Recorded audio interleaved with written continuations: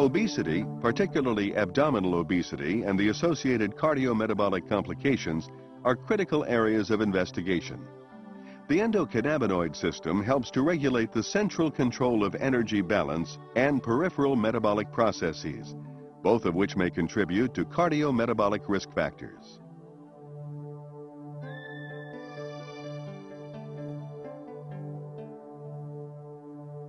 The endocannabinoid system, or ECS, influences multiple physiologic processes.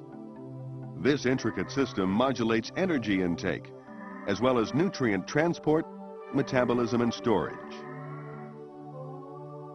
The ECS regulates these processes through endogenous ligands, such as anandamide and 2-arachidonyl glycerol, and the CB1 receptor.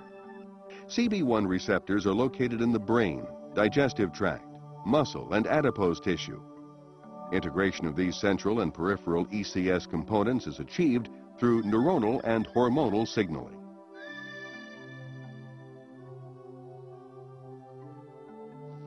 Within the brain, CB1 receptors are among the most abundant G-protein-coupled receptors.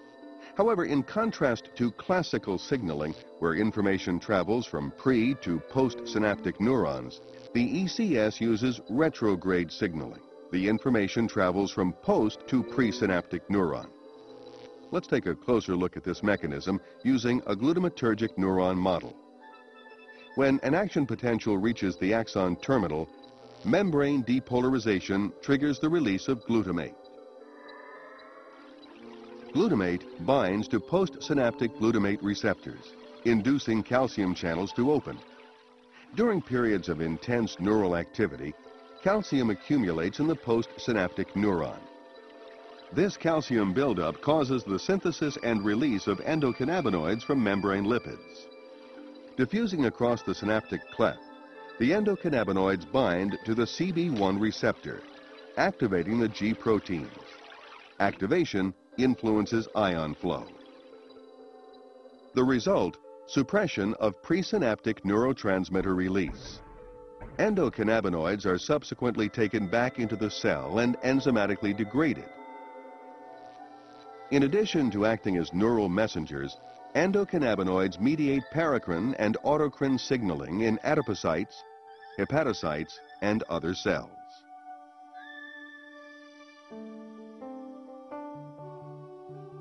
Endocannabinoid system activity in the central nervous system regulates food intake.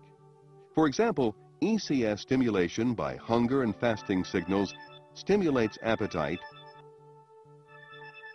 and increases the palatability of food. Endocannabinoids slow gastric emptying and GI transit and appear to stimulate secretion of ghrelin, a neuropeptide that increases appetite and food intake. After eating, cholecystokinin in the duodenum triggers satiety signals. Subsequently, ECS activity is decreased through suppression of CB1 expression. An increase in the adiposity hormone leptin decreases endocannabinoid levels in the hypothalamus and decreases food intake. ECS regulation of peripheral metabolism influences energy balance. Stimulation of the ECS increases food intake and adiposity. Conversely, blocking CB1 receptors reduces food intake and adiposity.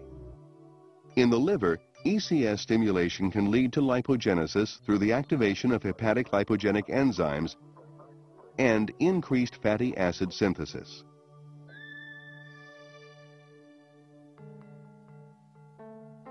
Chronic stimulation of the ECS is associated with dyslipidemia. Activation of CB1 receptors increases expression of SREBP1C, a lipogenic transcription factor, and increases fatty acid synthesis. SREBP1C increases production of lipogenic enzymes, ACC1, and fatty acid synthase. Increased fatty acid synthesis can lead to production of large triglyceride-rich VLDL. Large triglyceride-rich VLDL sets the stage for the atherogenic lipid profile of small, dense LDL, decreased levels of atheroprotective HDL, and overall increases in cholesterol and triglyceride levels.